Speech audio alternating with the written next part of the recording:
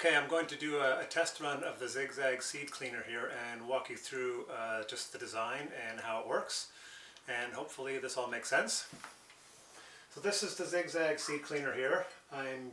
This is basically a design from realseeds.uk, I believe, a UK seed company.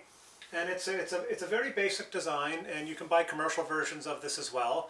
But this can be made. I've probably put about 15 to 20 hours into this and spent about maybe $100. So a reasonable cost here, which hopefully is a fairly good seed cleaner. That does not include the price of the vacuum, which I already had, which would add a couple $100 to the price. So this is a seed cleaning mechanism based on suction or airflow.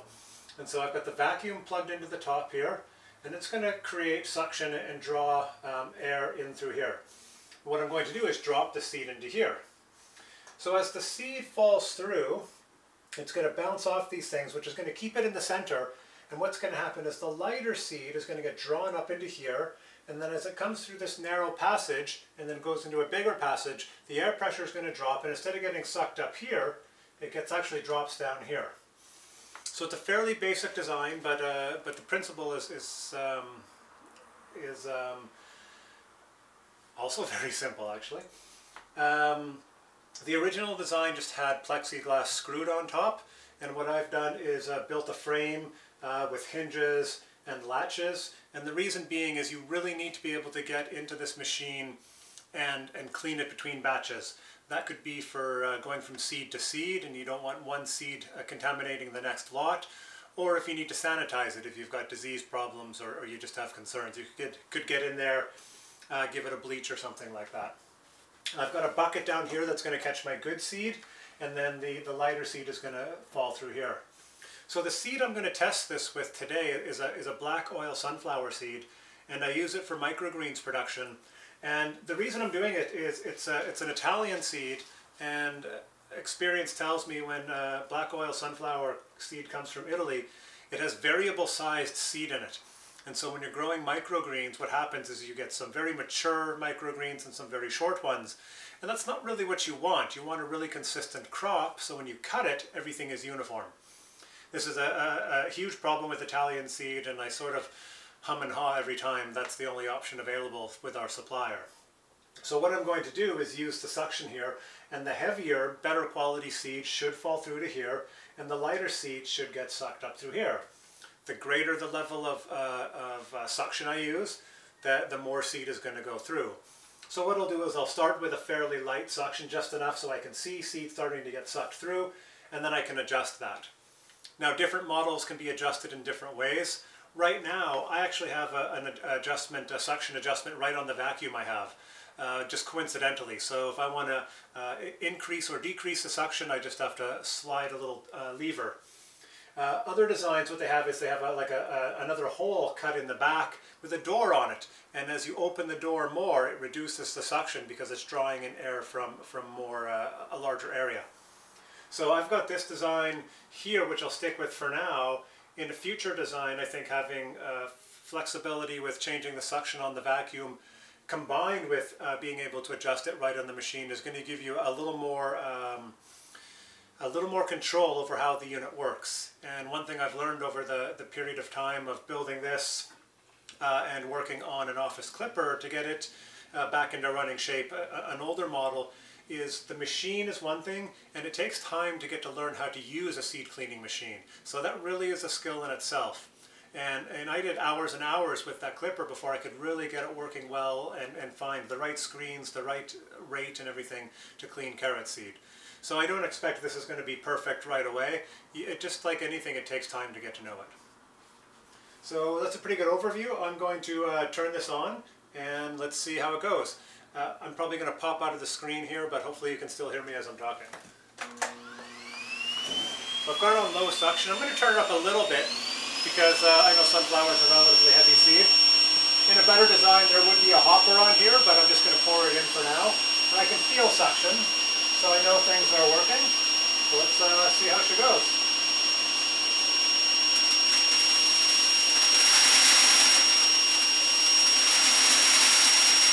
Okay, so right away I see putting that first bit through, nothing's coming through, so I'm going to turn this way up.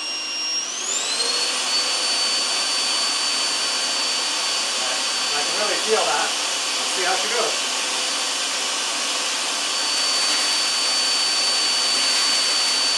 So you can see the lighter seed falling into there.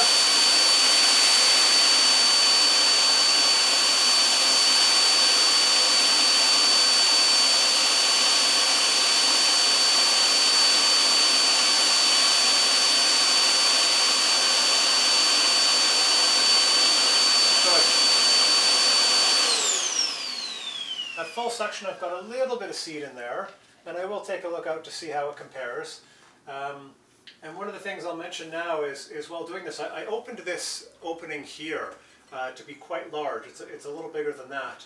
And I did notice the suction quality went way down, so I can actually adjust that. I've got this is like a vacuum adapter, which if I put this in here, will really reduce that space. The reason I don't like this is because with a bigger seed it's going to get caught in there and it's not going to flow right through. So there are some design things here I need to work on. But I'm going to stick this in here for now and see how it does, if it does make a difference, and I'll just try to pour the seed through a little slower. So let's get this going again.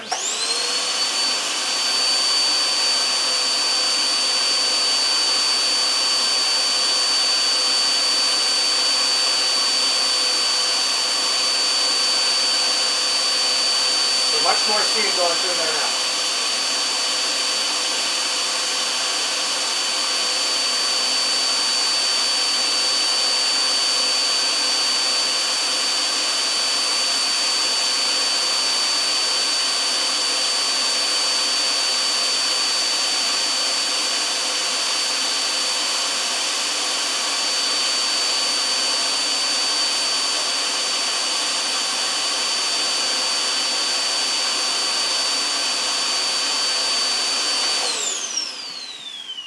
So you could see from that, when I made the entrance a little smaller here, it seemed to work a little better. And I could actually screw this down, which would really make that seal even better. I just don't want to make this permanent yet. In a future model, I will put a hopper on here and maybe even a vibrating mechanism. So the hopper maybe comes off to the side and it just vibrates in at a regular pace. And that's another thing we can adjust is how quickly it feeds in. I don't yet know how the feed rate affects the suction here. If I put too much in here and there's too much in here, what is that going to do? But it seemed that was working fairly well. So I'm going to do that again, because that's the first time I've seen that working fairly well.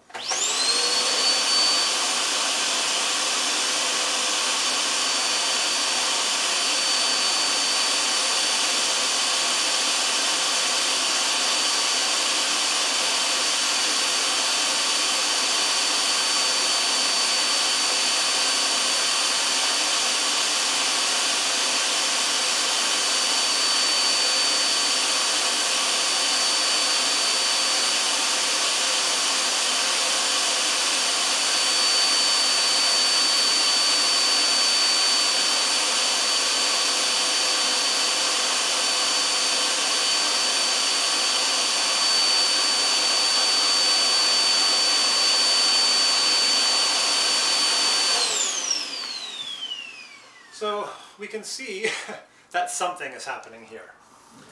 So this little this fills up here, and so, you know, and I've got a pretty good amount of seed in this bucket here. So I may be losing like 10 to 15%. Now, one of the things I'm trying to do here is increase the seed quality by doing this. And the theory would be that my smaller, lighter seed isn't as good of quality. It maybe has less endosperm, so it doesn't store as well, or it doesn't germinate as vigorously. So if I want to test that now, like, one thing I'm doing is just sort of looking and thinking to myself, do I see more uniform seed in here? Do I see smaller seed in here? And it's hard to tell just by looking. I do definitely still see some variability in seed size here. And when I look in here, it looks to me like there's some pretty big seed in there actually still. So the test would be actually that bigger seed might not be as good of seed. And so now what I could do is I could take a sample from here, 50 or 100 seeds, soak them and put them in paper towel and germinate them, and then do a germ count and do the same thing here. And so while the seed here may appear in many ways to be the same quality because it's the same size, what it would show is that, well, actually it may be the same size, but it's lighter and isn't as vigorous or might have other issues. So this that seed actually just gets trapped in there, and in order to get it out, there's just a little door on the bottom here. And I can open that up, and maybe what I will do, see if I can do this gracefully. Luckily this unit's not too heavy, a little awkward, but please note it's still a prototype, so working on a few issues here. It will have a stand for it, I'm just using a chair for now. Alright, okay. That was not graceful at all, but gets it out of there. And so looking at this, so I do see some very like thin seed in here, but if I was to look at this versus what I've got here, I'd be like, I can't really see a difference. So another thing I could do is maybe turn down the suction, so it's definitely just getting the lighter seed.